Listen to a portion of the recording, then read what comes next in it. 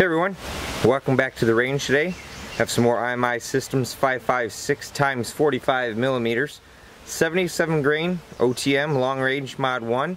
I'm assuming this is the equivalent to the MK262. We have our three standard barrel lengths, the 10, the 16, and 20 inch. Pro chrono pal chrono as always, approximately 10 to 12 feet. It's 80 to 85 degrees outside, slightly windy today, so I apologize in advance for any wind noise on the audio. As always, we start with our 10 inch barrel. Maybe one of these days I'll trick you up and start with the 20 inch barrel.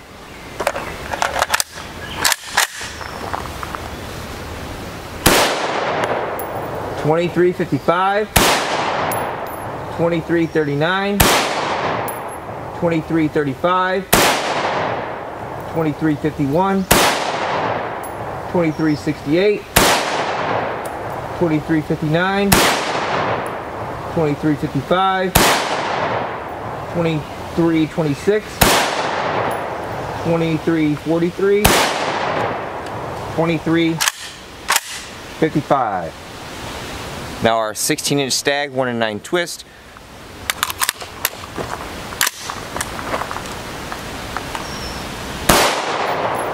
$27.43, $27.21, $27.15, $27.26, $27.21,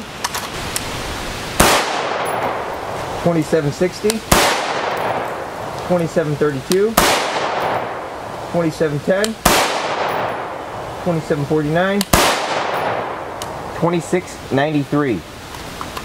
And our 20 inch AR, the 1 9 twist as well.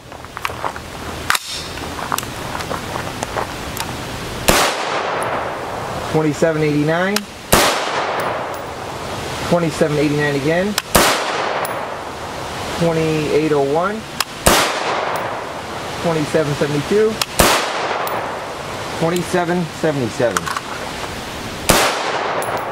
$28.24, $27.77 again, $28.36, $27.89, $27.77 again. Here is the IMI 77 grain.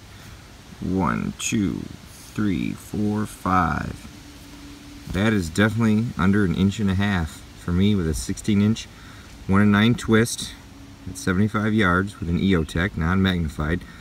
These shots right here, 1, 2, 3, 4. I know I shot 5. I can't find the 5th shot anywhere. I wonder if one of those is actually on top of each other. So I shot a second group of 5 here. Definitely the best out of the 4 different IMIs that I tested today.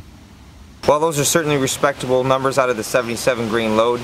Out of all of the IMI that I tested recently, the 55 grain, the 62 grain, 69 grain, and the 77, this so far out of my gun has been the most accurate at 75 yards. We didn't have any keyholing, good solid tight group for that, so that's a good thing. As always, you know, when you get into these heavier rounds, you got to be careful with the slower twist barrels. 1 9 is a pretty good compromise, but sometimes when you get into that heavier stuff, the 1 7s are better. As always, I'd like to thank Sam at SG Ammo for providing us with ammunition to test, and you all for watching.